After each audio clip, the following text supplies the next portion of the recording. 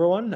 Thanks for attending this webinar. My name is Chris Trigstead. I'm the Marketing and Network Director here at Biomedics. I've had the pleasure of working with Dr. Chopra of MIMIT Health over the past couple of years on our PadNet program and helping him improve his practice and especially through his digital transformation. You'll see a QR code throughout the presentation. Feel free to scan that with your smartphone, and you can get Dr. Chopra's contact credentials online and reach out to Dr. Chopra if you want to discuss further. In addition, we'll have a QA session at the end, but feel free to ask questions in the chat window. You can access the chat or the Q&A windows at the bottom of your screen. So we may not answer the questions right away, but we'll make sure to wrap everything up at the end of the session. And I'll let you take over, Dr. Chopra. Excellent. Thank you. You're welcome. And thanks for having me on there. And for some of those who don't know me, I'm the founder, president, CEO at MIMIT Health. Been doing this for a fair amount of time, 30 plus years. I've been blessed with getting some recognition as a congressional medal for outstanding contributions in patient care and teaching. And I've been around doing a lot of stuff for quite a while. I want to thank each one of you for attending this webinar and spending your valuable time. You'll see some of the Salesforce.com swagger as well. We work very closely with them during our digital transformation, and we focused very, very much on patient engagement. We take pride in being completely patient-centered. The patient is the center of gravity of our existence, and we invest all our energies in making sure that the patient will trust us to help them lead their best lives. You know, when people have a problem, they just don't go to a building, they go to another human being with the goal of that problem being solved. With that, we've been very careful and deliberate in seeking and partnering with folks who have the same goal in mind of helping people lead a good life. And Biomedics is one of those companies. So I want to thank Biomedics for hosting this webinar as well. They've been a great strategic partner for MIMIT Health as we've been growing through this.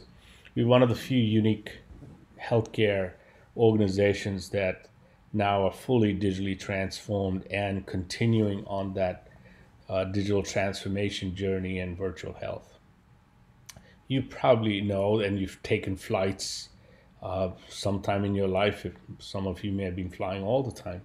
And no flight ever leaves an airport anywhere in the world without the control tower knowing, without a flight plan. The patient journey is no different. And we need care plans for that. And we've gone to the extent of having a clinical operations center and making sure that there are care coordinators, just like you have, flight coordinators who are always monitoring a flight as to where they go. We follow the patient through their entire journey and make sure that they keep a good, healthy lifestyle. They're preventing diseases, they're aware of problems, but when they happen, we diagnose them well, we solve those problems, we make sure that they continue to stay healthy along that pathway. For those of you who would like to check us out, you can check it out at mimithealth.com. I call this enlightened healthcare.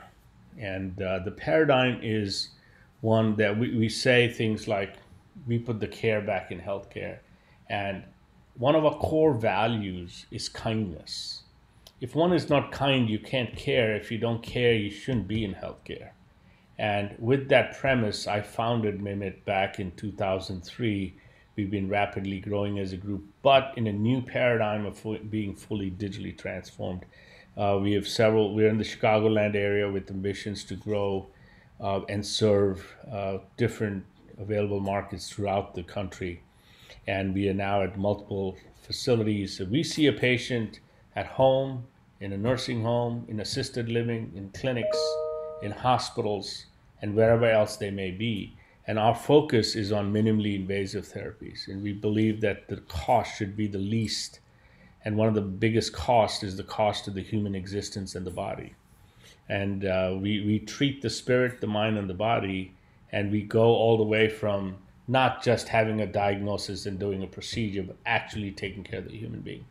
We care for a lot of patients who have vascular disease and problems with their lower extremities, but that leg is attached to a human being. and we want to make sure that we are fully centered around them, centered on them. We know everything about them to help them lead their best lives. And with that in mind, we make sure that we are not just focused on doing a procedure here and there and looking at revenues, but actually making sure that the patients have a good experience and good outcomes. So one of the things we call it is Amazonification. I'm sure all of you buy things at Amazon. And Amazon, you feel Amazon knows everything about you and they deliver. It's all about execution. You could look up a product or some solution and have it at your doorstep within a short time. And the logistics, they'll text you, they'll call you, and if you have a problem, they solve it for you rapidly. Why cannot healthcare be like that? With that paradigm, we've been on this journey where we are centered on our patients, we are connected with them, we collaborate to make sure that we are constantly working towards patient success, and we are constantly innovating as well. And we live in this outcome economy.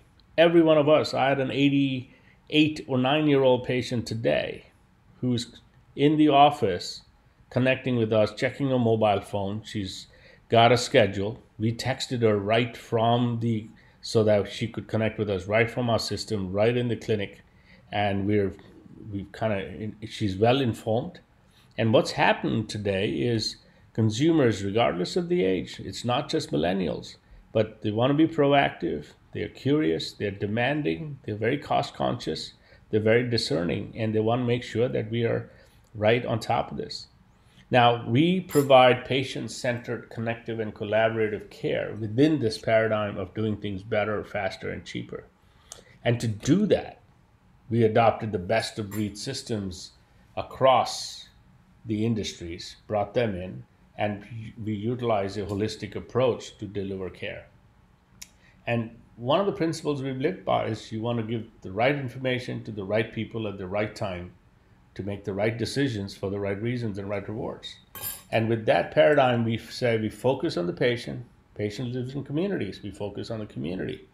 But we think global and act local. We'll take solutions from wherever we'll find them, especially in this virtual era, and bring it and make sure it makes an impact on our patients. Coming back to this entire concept of flight plans and care plans, most people and most clinicians and providers will come up with a care plan and say, oh, here's the patient, this is the problem, this is why they came in, and this is what they think is going on. They write their care plan, but how do you execute it? We actually have taken that where we make deliberate care plans, and just like a flight controller will do that, we have care coordinators in our clinical operations center that will coordinate the care of the patient, which actual tasks and actionable items for different people. We track the patient's household, we track their care problems, their care plans, who's doing what, etc. And we make sure we can take them all through the journey. We talked about Amazon as a company, but if you look at any world-class organization, I'm sure you shop at Costco, any of the big companies that you look at, this is something I thought through, and I've not seen it much in the literature, in the business literature anywhere, but the first thing is these companies will give you an excellent product or service, whatever that may be, whether it's Amazon, whether it's Costco. The second is if you have a problem, they will give you excellent customer service. You will rarely meet an employee at any of these companies, especially those who are customer facing, who are unhappy. They keep their employees very satisfied. The fourth pillar is they are fiscally responsible. And what do I mean by that? They will be profitable, but they will add excellent value for you. Look at Amazon, look at Costco. You know you can get it from somewhere else, but they'll give you a better deal, but they make money as well. The fifth, and one of what I consider the most important, is the cycle of continuous improvement and innovation. You will see they're constantly doing that. They execute brilliantly. And the final one is that they sustain the first five. They have systems built in. They have a systems mentality that puts in where they build in that platform centered on the patient, centered on the customer, and going through these pillars of success. Now, medical practices are no different. And as the medical practice grows, it reaches a maturity point, you reach some plateaus, and there's a process of natural decay, if you would. At that point is when we need to start adapting to change rapidly, staying focused on the patient, and then start looking at innovation. And that's what we've done. And as part of that, that's how biomedics came into our world as well as innovation. I've been with them from their very first iteration of their product. You look at Amazon, did something similar. But when you look at Amazon, what they did was, in a hyperscalable companies, they rarely go out and just build things and hope things will come. They look for, one, the need. Second is they said, where do we have excess capacity, whatever that can be. And you can see Amazon has leveraged the Amazon Web Services, which they initially built for themselves, and made it into a enormous revenue generator for them by solving other people's problems. They did the same with Alexa and voice. They had come out with the Amazon phone, but when they failed with that, and that's what Jeff Bezos, I think, is the one who talked about difference between failing and failure. If you try something for the first time, it's an experiment, you've never done it before, you want to try it fast, fail fast, learn all the lessons, and then go out and succeed. But if it's something that you do every day and you're supposed to be the best at it, you shouldn't be failing. And if you keep failing at it, then you are a failure. That's my paraphrasing of this. But having said that, one of the reasons we connected with PadNet, I remember having discussions in an entrepreneur forum with some significant leaders who had developed large products. And we always talked about how patients are having amputations. PAD is a or a disease or a problem that's affecting a lot of people, and it's also silent.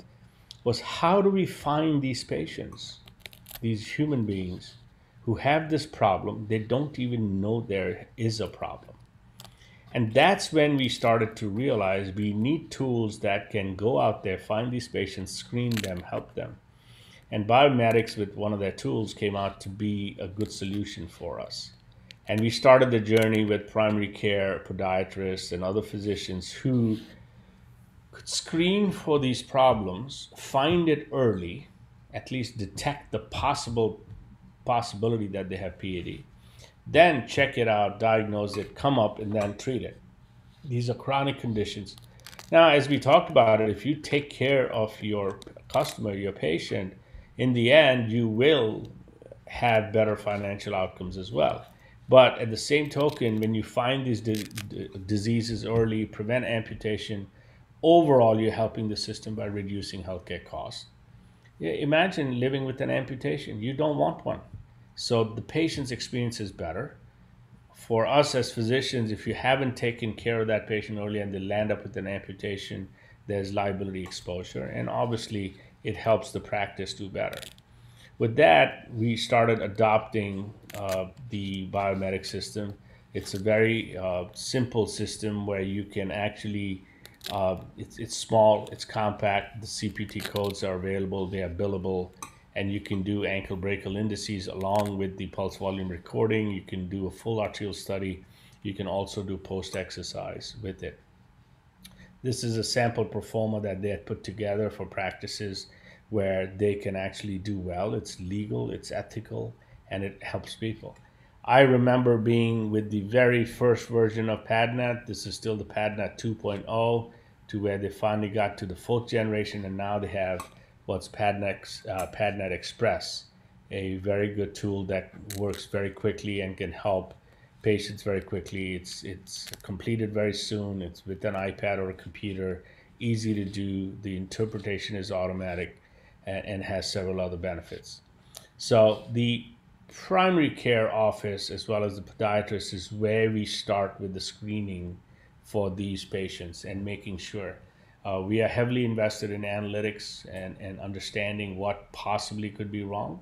We identify those patients. As you can see, that a primary care practice that uses the ACA and the AHA criteria for PAD assessment identified 13% of patients with at least some stenosis and 5 patients with severe stenosis that you could then prevent the high risk of cardiovascular and cerebrovascular morbidity and mortality.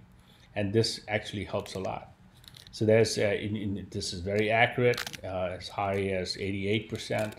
specificity, sensitivity of 93%. This was seen in 302 patients in a study that we did. The reference test is the gold standard. The study results confirmed outstanding diagnostic accuracy with the PadNet Express, and that is something that was really important. We actually, in a skilled facility, screened all the patients who opted in. We did 61 of those studies. There were only 5 who had a previous diagnosis of PAD, and we found 93% of them were abnormal and identified 47 patients with PAD. This correlated with the well-known risk factors of diabetes, hypertension, hyperlipidemia with these patients. Now, we use these tools, but now what happens after that? We, as we said earlier, and one of the core things to talk about is being on a digitally transformed platform. With the patient in our center of our universe, we then connect with them, we collaborate across all departments, teams, referring physicians, using all the available tools to make sure that we can achieve what I call better, faster, and cheaper care. Where you're keeping the cost down, you're getting better outcomes, and you're doing this. I call this medicine or healthcare at the speed of life. We are used to Uber Eats. We are used to Uber showing up. We're used to Amazon delivering. But healthcare, oh my God, it gets painful. We're trying to cut through all that. Patients can text us, they can live chat with us, they can email us. We do televisits, etc. So we do what we call a connected and coordinated patient journey. The first is to attract these patients. Biomedics and PadNet, the tool, is one of those things. Once we find them, we know they have a problem, we can help them. We then serve them with whatever we need to do. First is identify the disease, diagnose it well, help prevent its exacerbation, help prevent amputations, or whatever else there may be, but then keep them engaged and we do patient journeys, etc. But the patient for life philosophy that we've adopted, we use data, we individualize whether it's acquiring them in the first place, treating them. There's a difference between personal care and personalizing care. Personal is just one person being always there, but you can't scale it. Personalization is when you have digitized and now virtually transformed your platform where you can scale this and hyperscale this. So talking a little bit about our digital transformation, most people think that transformation is just buying new technology. I've been entering stuff into the EMRs of the world for 30 years. What comes out? Nothing. But really what we are getting to the point of today on our platform, one of the reasons Amazon succeeded so well was early on they insisted that they must work on a platform. And they compete and collaborate at the same time. But what they did with that was they got to know the behavior of their customers, what they like, how do they do it, what do they do, because they continuously innovated around it. We have started doing the same. What we have done here is on our platform, we go from the first time of patient acquisition when they come into a lead all the way to the analytics. When we take care of a patient, when we do some work today, once that information is put in, it's in our data warehouse and on our analytics platform and on dashboards within 48 hours, 24 to 48 hours, sometime almost live.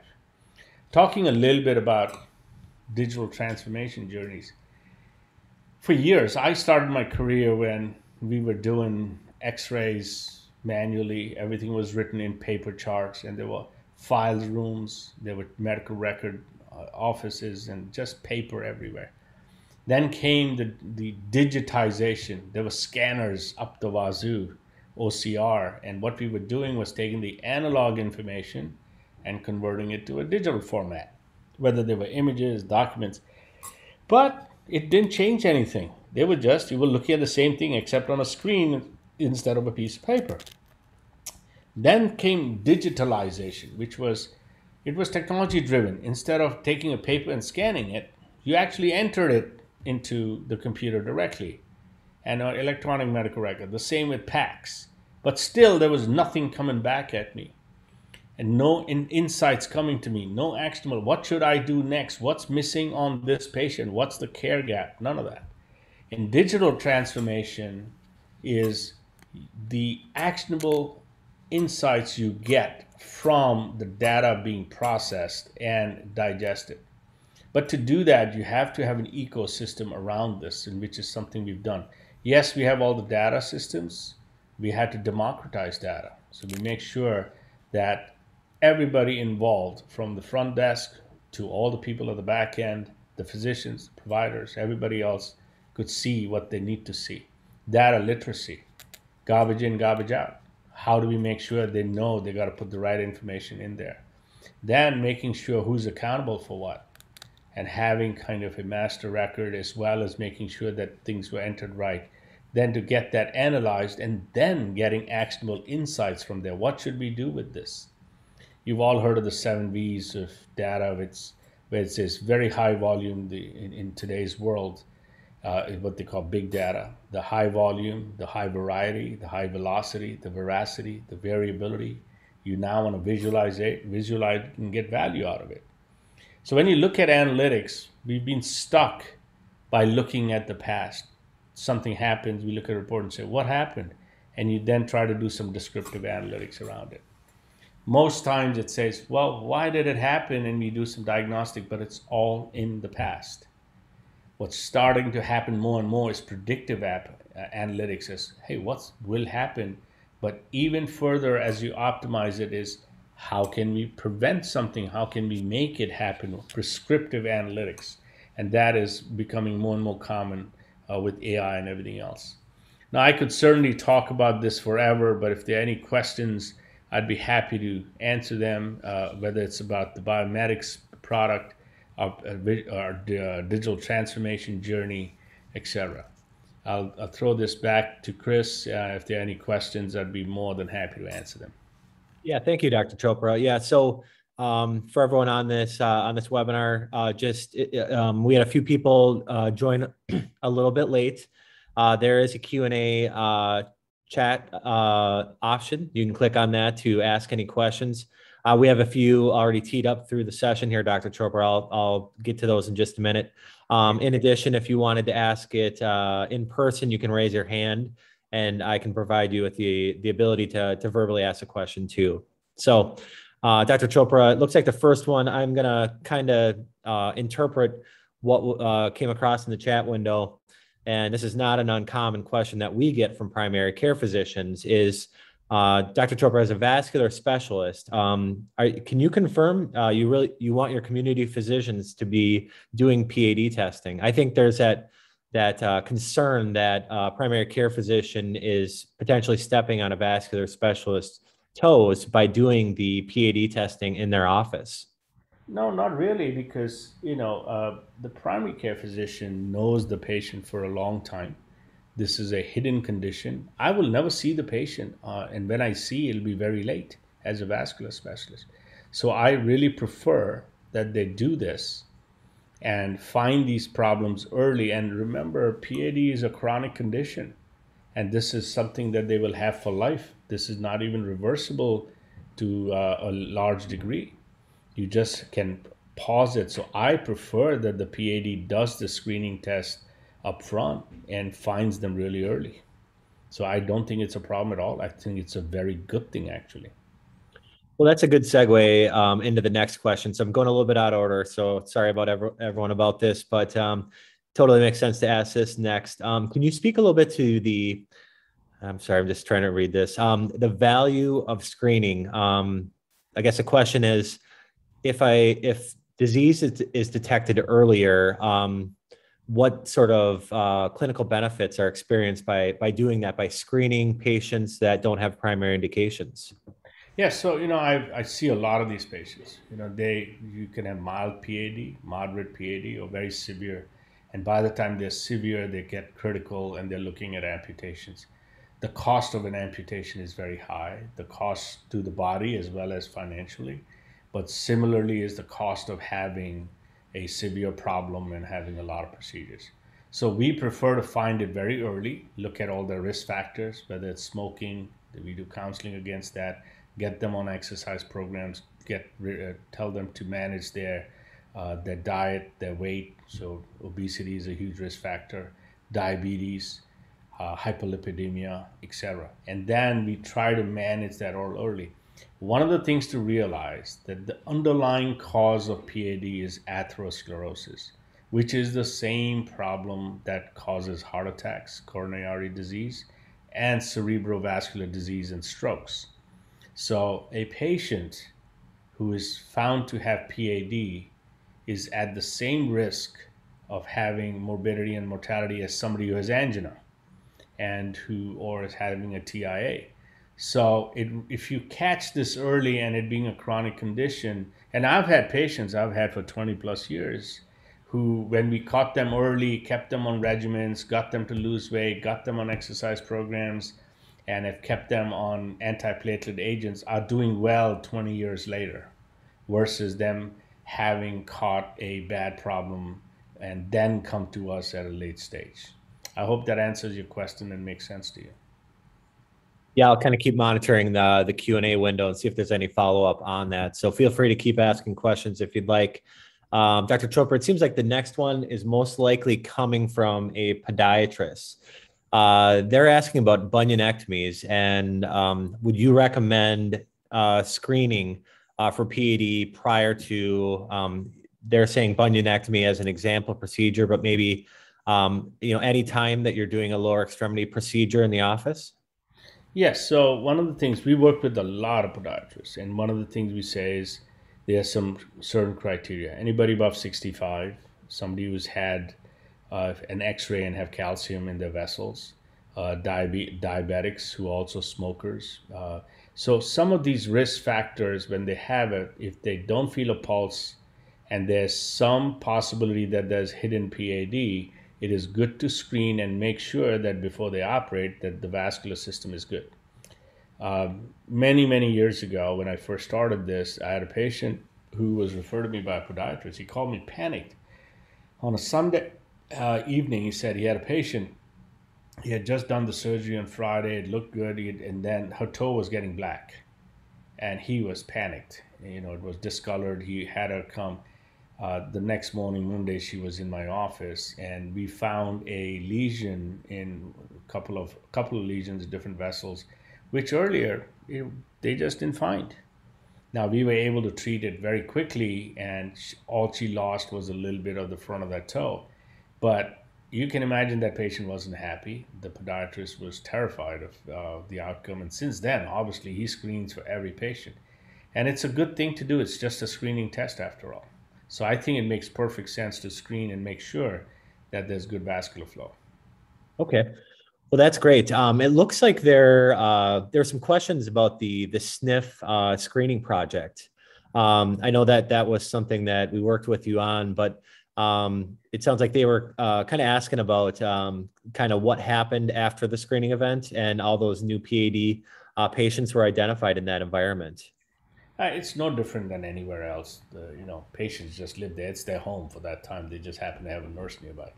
But I think, like any patient, once we know that we've identified the possibility of this disease, whether it's mild, moderate, or severe, the primary care physician or the facility will put us and others on consult, whoever's available to take care of them, and evaluate. You first do a good clinical evaluation from a vascular point of view. Second is to make sure that those patients had some imaging, whether it's ultrasound or whatever else, and then discern whether they have significant disease or not. And if you find mild to moderate disease, doesn't need any interventions, but you follow that, you take care of it, you put them on the antiplatelets and other regimens, make sure all the risk factors are also under control. But if they're severe, and then obviously then you consider further treatment. But once you've identified the patient, then you step in and take care of them. Just as you detect hypertension, you detect aneurysms or whatever else they may be, but you screen for that so that you can help them. Okay, well that's great. So just a reminder to the attendees of this webinar, thanks again for attending. I'm going to wait for I'm going to ask one more question that I personally have. But while Dr. Chopra is answering that, feel free to ask any last minute questions and then we can wrap up this session. Dr. Chopra, it looks like with September being PAD Awareness Month, you're offering free screenings for PAD. Do you want to talk a little bit about that? What inspired you to do that? Any kind of aha moments from the first couple of days of that effort? Yeah, one of the things we realize is for many years now is patients show up so late and they go, wish I'd known. So in this awareness month, both digitally and kind of non-digitally, we've been able to spread the word. And if anybody has any thought around it, but they may have it or they have any symptoms, we actually do screening for them. We use the PadNet Express for that just to see if they're normal, they're normal. But this way, we actually help people at least identify if they have something hidden. And it's very valuable. It helps the patients, of course. It helps our community, and it definitely helps us too. But if nothing else, it helps us engage with our community and our patients and make sure that we can help them. Well, that's great. Yeah, thanks for that, Dr. Chopra. So looking at the Q&A session, it looks like we're through the questions, didn't have any last minute questions. And I do appreciate you taking the time out, a busy evening, especially here in the early fall. But if you have any final remarks, feel free to, add them here. But yeah, I think that kind of concludes. No, I'd just like to thank you for the opportunity, and people can reach out to me, and I'm sure you'll have this online available and other social media, etc. But if people feel free to reach out to me if I can be of any help. And thank you again. Yep. Thank you again, Dr. Chopra. And thanks everyone for taking time out of your busy day to attend this. Have a great night. Take care. Bye bye. Bye-bye.